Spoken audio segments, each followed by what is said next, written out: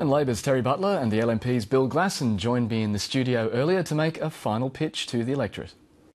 Bill Glasson, Terri Butler, thanks for coming in. Now, Dr Glasson, can I start with you? What are you proposing to offer the voters of Griffith? Matt, I propose to, first of all, offer a strong voice. A voice with knowledge and experience of the people of Griffith. A voice that has spent most of his life in Griffith, raised his family in Griffith, run businesses in Griffith. And importantly as well, I suppose, a voice with life experience. Terri Butler, your plan? Well, in terms of what I can offer, I mean, I'm someone who is a young mum. I've got 2 kids. My husband and I balance full-time work with raising our family. And so we have the same pressures that a lot of people across Griffith have. If you look at the demographics of Griffith, it's a young electorate. It's an electorate where there are a lot of parents who have to juggle that full-time work with raising kids. It's an electorate where people have a preponderance of, very hard-working, 40-hour-plus a week people, and they have pressures on them. You both actually agree on the point of you're going to be strong advocates for the people of Griffith and you'll stand up to your parties when you think they've done something wrong. Can you both tell me an example where you have stood up against your own party's beliefs, Dr Glasson? Certainly, as the AMO president, when we took on the then LNP government over the medical indemnity issue, I went to Canberra and I threatened every LNP sitting member, particularly who in marginal electorates. But was this while you were part of the team, though?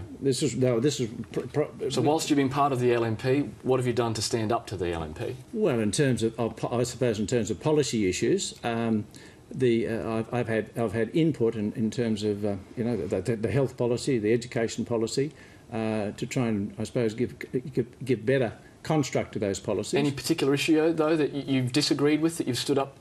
Well, I suppose I've tried to, in terms of disagreeing, it's a matter of sitting down and discussing the policies with the various politicians concerned and trying to put in constructive input to make sure that what we do develop in the policy sense does reflect the views of Griffith. OK, Terri Butler? Of course. I mean, a great example, marriage equality. A few years ago, our platform was vehemently opposed to marriage equality. I've worked with Rainbow Labor, which is the LGBTI group within the Australian Labor Party, to really campaign for marriage equality to be part of our platform. And those changes have been made. And I'm such a strong supporter of marriage equality. That's something I'm really proud of. But another example is changing how we open up the Labor Party to make our pre-selections more democratic. And that's something that isn't always necessarily popular, and I'm really proud of that history as well. Travis Windsor made the point, he's an independent candidate in this by-election, that you both represent the worst of your parties, a unionist lawyer and an elitist whose father was a politician. How do you respond to the fact that you very much do seem like from central casting for Labor Party? I think it's sad and one-dimensional that those are the things that people focus on. I mean, look at me. I'm someone who's got 2 kids, who balances the same cost of living pressures as everybody else who has to manage a mortgage. I've got family from a small business background, and I've seen firsthand how difficult it is to be a small business person in Australia today. I'm someone who's long been involved in... But your husband, AWU... Yeah, sure. And you're a quite successful lawyer. I am a successful lawyer, and I'm a successful lawyer because Gough Whitlam managed to change the education policy in this country so that people like me, whose family, not silver spoon, let's be honest, couldn't necessarily have afforded to send me to university were it not for Labor Party policies. So I'm someone who comes from a family where no one had ever been to university before I went to university. Can I just throw to Dr Glasson to see how he would respond to the tag of being elitist? Well, I think my history speaks for itself. I've spent my whole life trying to help others. I spent about 6 or 8 weeks a year minimum out in the Aboriginal communities, in remote communities, and also working overseas in East Timor. People who actually don't get services, I take the services to the people. A lot of that is done in a voluntary capacity. So, and certainly when I grew up in the bush out west, my parents didn't have much money. In fact, we were broke.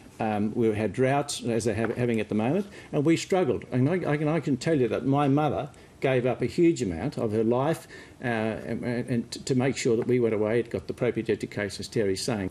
Ms Butler, you've been campaigning on the cost of living, or you both have been campaigning on the cost of living. It's a big issue. The carbon tax would relieve some of that pressure, wouldn't it? Well, I've said I agree with scrapping the carbon tax if there's an ETS. That's the Labor Party position as well, because we believe in climate change. We believe in the science of climate change. What you know about the LNP is that they don't really believe in climate change. They've been dragged to the debate kicking and screaming. Tony Abbott's on the record about his scepticism about climate change. It is not enough to simply complain about the fact that climate change is there. You must do something. Now, I've read the policy paper that Greg Hunt released on the 20th of December very quietly, and I've got to tell you, the LNP policy is not a policy that requires a single person within Australia to reduce emissions. There is no cap on emissions. It is just a policy of providing grants to polluters. Now, I don't think people want to see no action on climate change. I think direct action is a bit of a slogan, not really a policy, and people do expect government to take some leadership and try to mitigate carbon emissions. It's very similar with the renewable energy target. A lot of people are extremely concerned about the noises that have been made aimed at undermining the renewable energy target. Dr Glasson, how do you feel about the anti-bikie laws? Okay, can I just comment that carbon tax issue first? The carbon tax is anti-jobs, it's anti-business, and it makes our businesses uncompetitive to overseas. It is a regressive tax. It's something like $6 billion that comes out of taxpayers' pockets, and it has little or no difference on our carbon footprint. Now, if it was going to save our planet, I'd have no problem with it, and if everybody else in the world was participating, I'd have no problem. But it's making our businesses uncompetitive. It's driving jobs down, and it's a stick when we should be using a carrot. So and we've said we'll scrap it if there's an ETS, well, but your policy has no stick and very little carrot. We are putting in an emission reduction fund that will, and there's only a green paper out, by the way, Terry. There's no official. Which very few people have read, Bill, because you released it on the 20th of December, right before Christmas. People can respond to that, and there will be a formal response to that in terms of a white paper. And those people listening, the green paper is just a very preliminary sort of, I suppose, framework from which everybody in the community can respond. And those who haven't heard about it, please respond, because we want to make sure we do decrease our carbon footprint. There's no two ways about it, and I'm firmly behind that. But I think we use the carrot rather than the stick, and say to businesses, if you can demonstrate that you are reducing your carbon footprint, then you'll receive a certain amount of funds. A true Liberal, though, would opt for a market-based mechanism, wouldn't they? Well, possibly. I suppose, I'll be honest with you, I don't understand the technicalities of over direct action, which is more of a left-wing ideology, wouldn't you think? But what I like about the direct action, well, there's two arms to it. There's the emission reduction fund, but I do like the concept of the Green Army, because that's actually hands-on. But would you prefer a market-based mechanism? Look, can I say I don't know enough about it to say that I prefer a market-based But isn't your system. business to know about it, being a representative in the federal parliament? No. What I want to do is, in terms of the green paper that's currently been put forward, and I want to see the responses to that. And I have looked at how the rest of the world are doing it, and some of those are market-based, some aren't. So I want to see what the experts are saying. I don't claim to be an expert. What the experts are saying and what recommendations they'd put forward, and then listen, what's the best way forward? Rather than having an aggressive carbon tax, let's put something in place that is a carrot that attracts businesses to reduce our carbon footprint.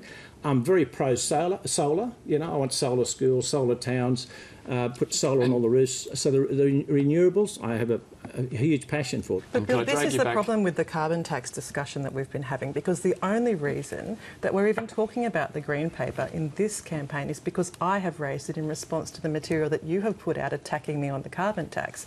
Now, your material attacks me, but it makes no mention, Bill, of the Green Paper. It makes no mention of the policy Terry, what do you issues. say about the businesses that are struggling? What do you say about the fact that there is no transparency in this government? This is the government that you want to join, that you say, I'll be a voice in the Australian government, and yet there's no transparency, there's secrecy. They let out this Green Paper shortly before Christmas. They ask you to go out and campaign about the carbon tax and don't even give you the document to read. It's a public document. It's just completely I'm sure there'll be more times to debate the carbon tax and the direct action plan between now and then. And the lack of transparency of the government. Drag you back to the state arena, the bikie laws. How do you feel about the anti-bikie laws?